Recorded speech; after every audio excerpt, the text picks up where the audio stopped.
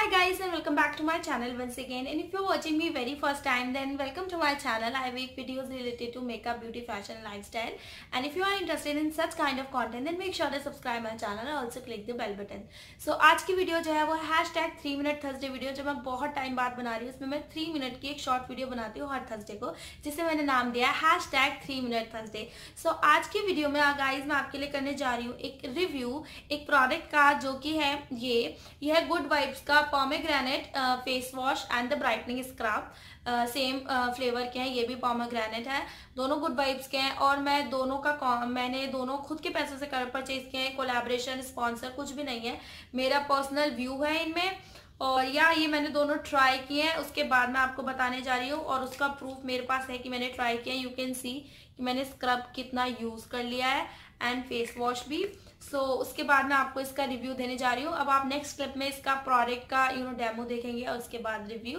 And if you like this video then hit the like button, comment, share and subscribe. So without wasting any further time let's get.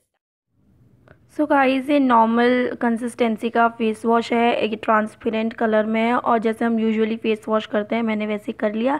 And after washing my face you can see the result. इसने काफ़ी हद तक मेरे face को clean कर दिया। इसने बिल्कुल भी ड्राई नहीं किया मेरे स्किन को। थोड़ा सा रेसिड्यू मेरे मस्कारे का मेरे अंडर आई पे रह गया है, अदरवाइज़ इसने मेरे फेस को काफ़ी सही तरीके से क्लीन कर दिया है। एंड आप क्लोज़अप भी देख सकते हैं, काफ़ी सही क्लीन हो गया है एंड इसने बिल्कुल भी ड्राई नहीं किया, ये इसकी अच्छी बात है। And overall it is a decent product. And उसके बाद हम इसका स्क्रब ले रहे हैं। I like it's consistency. ये वाइट कलर का है जिसमें रेड कलर के छोटे छोटे से सीड्स हैं।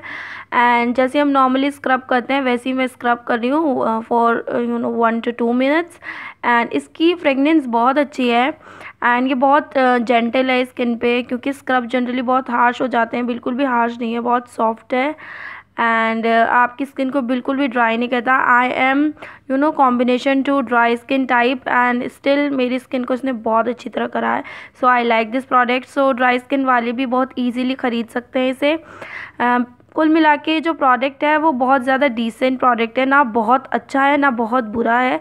It is a decent face wash and scrub. You can see the close up. इसने काफ़ी हद तक मेरे फेस को क्लीन कर दिया है।